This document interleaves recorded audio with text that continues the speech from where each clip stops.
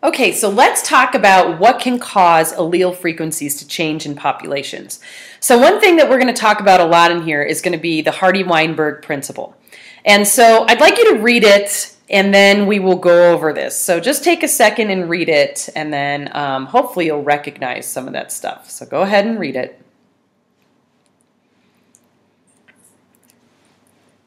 And hopefully you notice these words at the end, segregation and recombination. Those should be words that sound vaguely familiar to you from Bio 111. Segregation is talking about how you can have two parents that have offspring that don't all look identical, right? So they have different traits and characteristics. And that kind of goes with the fact that recombination has happened to cause that, where the chromosomes have come together and exchanged genetic information and then come apart.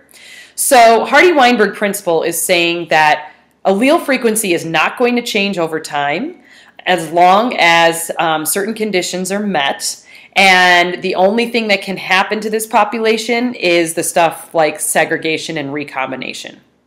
So if those 5 conditions are met, we say that the population is under Hardy-Weinberg equilibrium. And so that's saying, even with recombination and all that kind of stuff, that the gene pool and allele frequencies should stay the same as long as these 5 conditions are met. So let's look at these 5 conditions. The population size needs to be very large. Random mating is occurring. What I mean by that is you cannot predict who's going to mate with who. There's no sort of present way to tell. Mutation cannot take place, so the DNA has to remain intact. No migration of genes from other sources, so the genes actually, you can't have any flow happening, and we'll talk about that. And no natural selection can happen. So, if you look at those, what do you think? Do you think that's possible in nature? Do you think that happens very often in nature? Hopefully you're thinking, hell no, that is not going to happen. And that's because it doesn't really happen. So, what that means is populations are constantly evolving, because if all 5 of these are actually met, then the allele frequencies will stay the same, and when allele frequencies stay the same, population is not evolving. So if any of these gets violated, what's going to happen is allele frequencies will change, and then you're going to end up with evolution happening.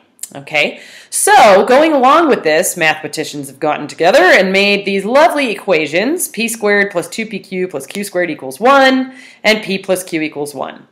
I am not going to talk about this here. We will talk about this in lab, but there are ways that you can actually assign allele frequencies on a population and then figure out if it's evolving. So we'll do that in class. So, does this work in nature? We just agreed no, and anytime you deviate from Hardy-Weinberg equilibrium, evolution is happening. So anytime allele frequencies change, we have evolution happening. Okay.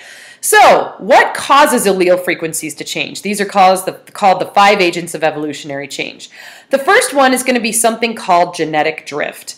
And genetic drift is going to be where all of a sudden you have a frequency of an allele jump, like really, really high or something like that. And the 2 ways that that can happen is through something called founder effects and bottlenecking. So we'll talk about founder effects first. And that's where you're going to have a few individuals from a larger area population colonizing a new area. So you've got a big group of individuals. A couple of them are going to go off and start their own population. However, their genetic makeup doesn't really represent the original gene pool. And so what happens is they kind of fizzle out because maybe they have a disorder in the population or something like that. So I have a little slide that I've made of this to kind of show you what I'm talking about. So we've got this original population. You can see there's a lot of diversity going along here with these butterflies.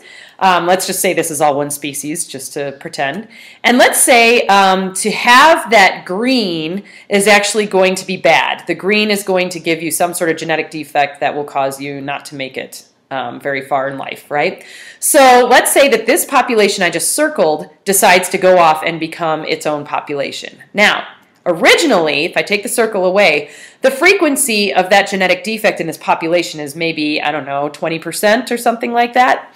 But when this population goes off and starts its own, now that genetic defect has jumped up to 50%, right? And so the probability of this population making it by themselves, not very good, because these guys are going to be putting their genetic defect into the gene pool, right?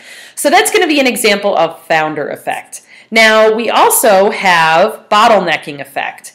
And bottlenecking effect is going to be where you have some sort of disaster that causes a really, really big reduction in a population, and those that are left are either very genetically similar to one another, and so that's very risky because if something comes through that they're prone to dying from, they're all going to die because no one has an advantage over anyone else. Or you could have them, once again, not being a good representation of the original gene pool. So if we go back to the PowerPoint, whoops. All right. Here, there's our founder effect. Okay, so genetic bottlenecking is just saying that originally you have all this diversity, now only a few of them are going to survive, and now that surviving population doesn't look at all like the original population, right? So that's going to be bottlenecking. This is actually happening with the prairie chicken. I am sorry, is that not the coolest looking chicken you've ever seen? But anyway, the prairie chicken used to live all over Illinois in all this green area that you see here. And now this is where it's found. And that's due to development and agriculture, right? So these farmers are buying up these big farms. It's not good habitat for the prairie chicken. And now what's happening is they're hardly found anywhere. And what happened was there's only a few left. They started breeding with one another and they started inbreeding. And now they've become so genetically similar that it's very dangerous that they could all get wiped out by a disease or something.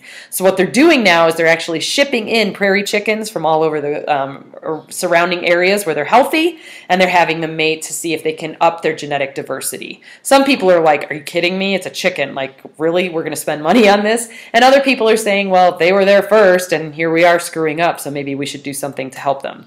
And that's a very highly debated kind of thing that we'll talk about in class 2 is, you know, that kind of attitude towards this stuff. Okay, so that's going to be genetic drift. In the next video, we'll start talking about the other parts of the Hardy-Weinberg.